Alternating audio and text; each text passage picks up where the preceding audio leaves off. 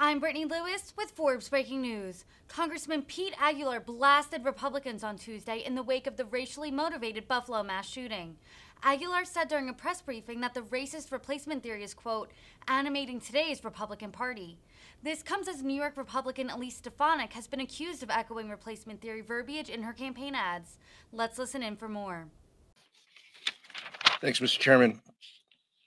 House Democrats met this morning, and I was pleased to join the three colleagues behind me. We're unified in our grief this week as we mourn the lives lost in Buffalo, New York. We now know that the shooter was motivated by a disgusting and debunked conspiracy theory known as the Great Replacement. The Republican conference chair is running ads pushing this theory.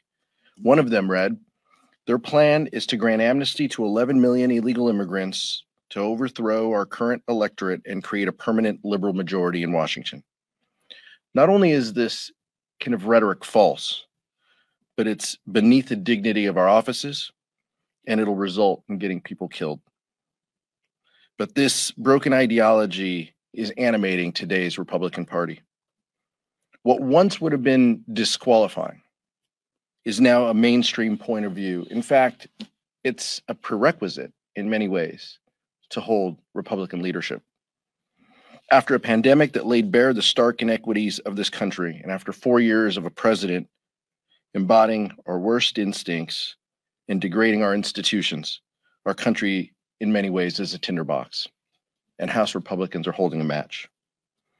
House Democrats, as I said, are united in our grief, and we're resolute in our commitment to make this country stronger and more inclusive, where we all have a chance to succeed at the American dream.